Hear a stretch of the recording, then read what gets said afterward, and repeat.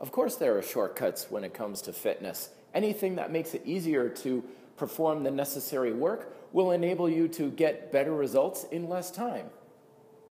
Today's topic is 4 basic laws of how your muscles operate. And it's good to learn these things because when you learn these 4 laws, working and training your muscles gets a hell of a lot simpler, and a lot of the garbage, nonsensical fluff out there kind of, you don't have to deal with it.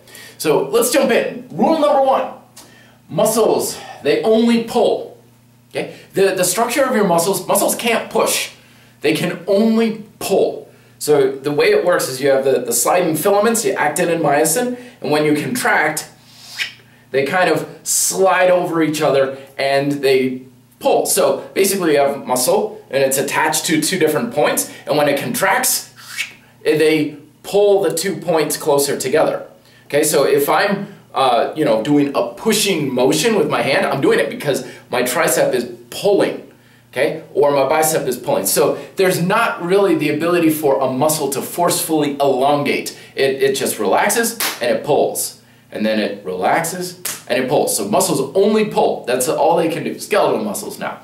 Number 2 is they need something to pull against in order for there to be resistance. So if you've ever imagine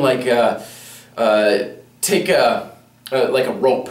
You have the rope attached to something that's easy to move, say a cardboard box or something, and you're like, okay, here we go, and you pull on that rope, like that rope has got some tension to it, aka that rope is like your muscles, and the box just says, okay, and I come.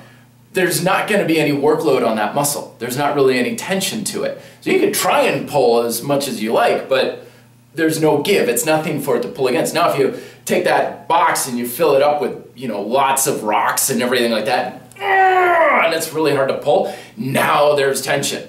Now the reason why I mention this is it's not about weight or anything that I'm trying to give you. It's that a lot of times when you contract a muscle, other muscles have to give it a solid base, and this is especially the case in bodyweight training. If you want your chest to really work with push-ups, tense your back. If you want your biceps to really work, use your triceps and your shoulders. Because if you're trying to pull and the other half of your body says, oh, okay, I'll just go with you there, then there's less for the muscle to pull against, and it's not going to work nearly as hard.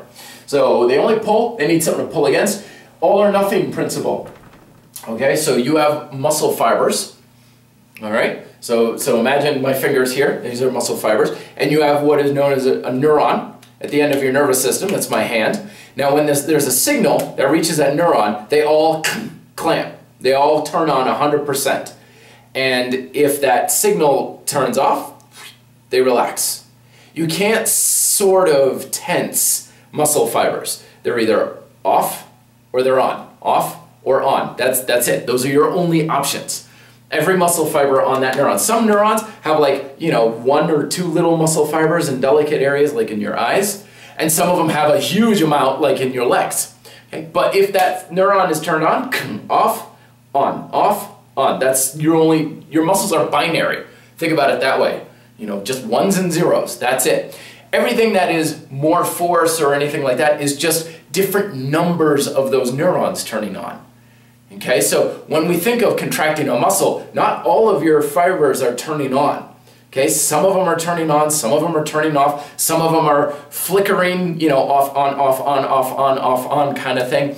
This is a coordination. If you ever do an exercise that's fairly new and you're shaking, that's literally your muscle fiber. Your brain doesn't know which fibers to turn off and on in what sequence. So it's kind of like going, I'm not quite sure, turn off, turn on, you turn on, now you. So it's constantly But then of course if you do it enough, it's it's very solid because the brain says, you turn off, okay, now you, so it knows the coordination. That's what they call rate coding.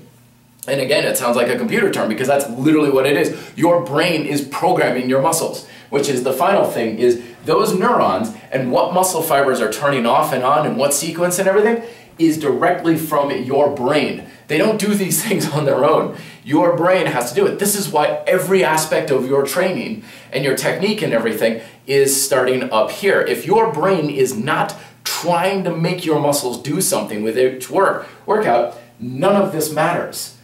The only thing that controls any of this is your brain. So that's why I always tell people, training is trying. Every effective exercise is your brain trying to do something. If you're not trying and attempting to do something in your workout, all you're doing is just moving and working your body. It's not actually programming it to a higher level. So training is trying. Working out is just working. But training is trying. Every exercise, every rep, every set I ever do, I'm trying to do something better. Maybe a small thing like, okay, try and keep a little more weight on the inside of my hand on push-ups, squeezing in, shoulders more contracted, whatever it is, just a small little thing, but I'm always trying. Because if you're not trying, you're not training.